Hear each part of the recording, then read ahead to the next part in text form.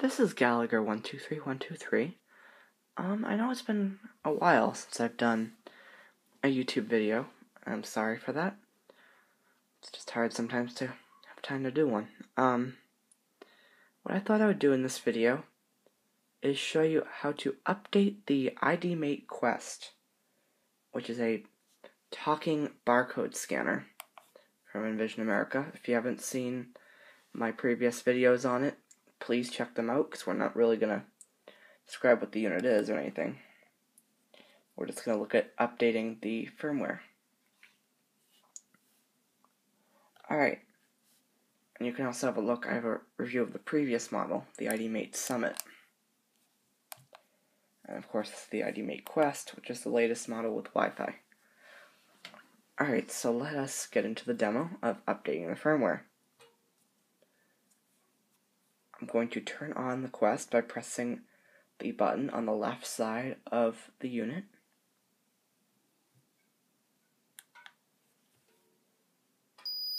The unit is starting up now, and shortly I should feel there is a slight little variation from the barcode scanner. And the unit start up. IDMate Quest. 8GB card. Battery 100%. ID mode.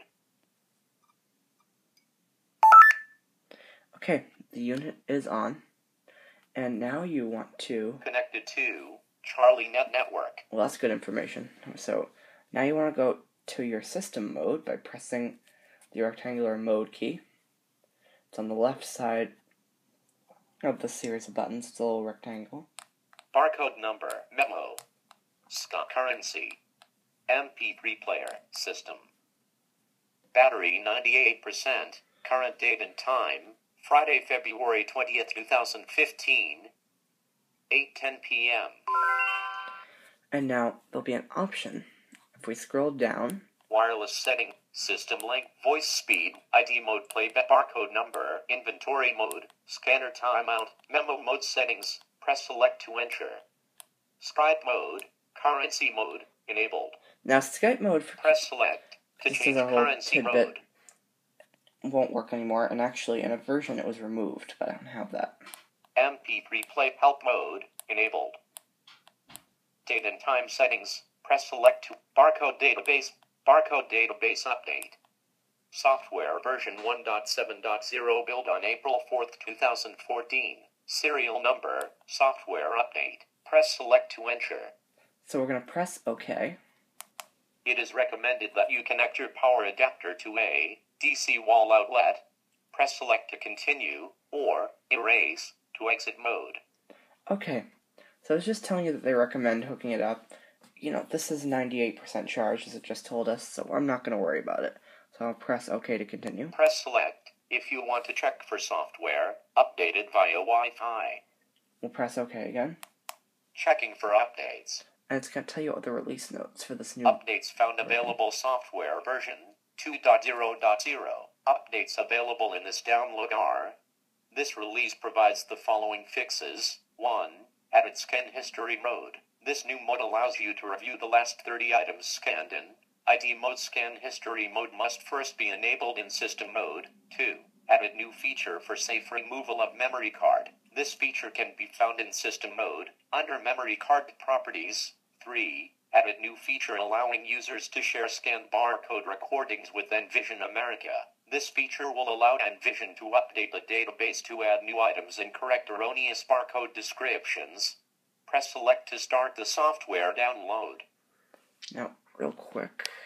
0424. Okay. I'm going to press OK now, or select. And it told us that there are many new features, so we'll press OK. Downloading. Please do not shut your unit off during download. You can always press the record button to get the current % complete of this download. Now, the update is downloading, and this could take a few minutes. Download successful. Turn unit off, then back on, for updates to complete. And now, it tells us that the download was done, and to turn the unit off and back on. So let's do that. Press the powering down. So I press power twice, and our IDMate Quest should power down. We'll know when we hear a beep.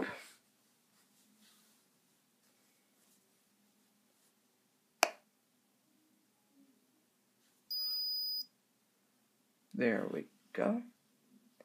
Now let's fire up the unit again.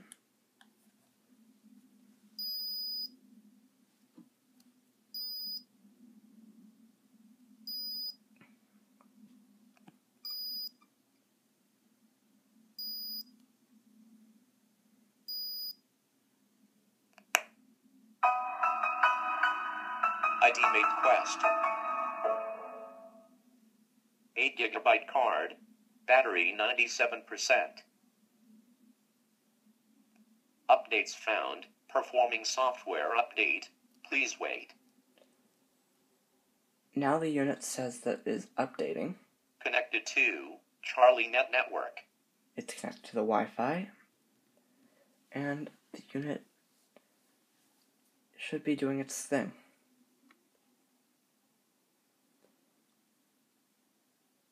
And then, if I remember correctly, we'll have to reboot the unit a third time, and we'll be up and running with 2.0.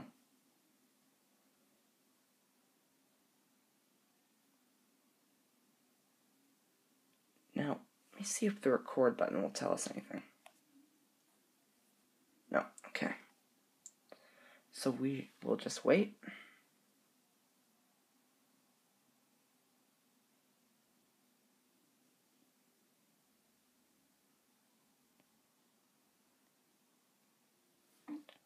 While we wait, I'll just say that, I do hope to do a few more videos. I have some stuff here that I can review, such as this very first accessible iPod.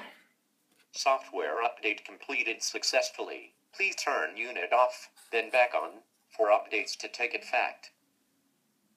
ID mode. Now the unit has started up, so we could use it, but we don't have the new features, so we'll turn it off and back on. Press the powering down. So yeah, I have an old iPod Nano 4th gen that I hope to review for you guys, so you can see what the very first accessible iPod was like. But I also hopefully will do another putting IDMate through the test video. I did that last May, I believe, when we looked at scanning prescriptions or over-the-counter medications. Alright, so I'm turning on the Quest, and with luck, Stop. 0, 8, 11. we should be running 2.0.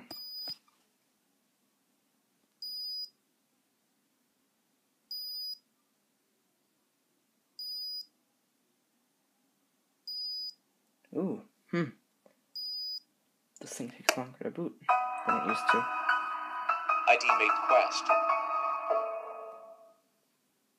8GB card. Battery 96%. ID mode. Okay, so we'll just check in this. Barcode memo. Currency. MP3 system. Let's have a look here. Battery 96%. Wireless settings. System language voice speed 100. ID mode playback settings. Manual. Press select to change barcode number 20 digits. Press select inventory mode disabled. Scanner timeout 30 seconds. Share scan barcodes disabled. Press select key to change share scan barcodes. Scan history mode disabled. So yeah, we can. Press select key memo mode currency mode MP3 player settings. Press select to enter help mode. Date and time settings. Press select barcode database version. IDMate database North America version 5.4.3. Barcode database update. Software version 2.0.0 built on January 12, 2015. Serial number So there we go. Key1004. Software update. Press select to enter. Press the Powering down. So that's how you update the IDMate Quest firmware. Now, I know I didn't really do a video showing how to connect to Wi-Fi, but if you guys really still would like me to do it, I could do that. It's a pain, but if you know how to use the device, you should be able to figure it out. It's not too hard. Okay, well that's how you update the unit. Hope that this helped, and see you in a future video.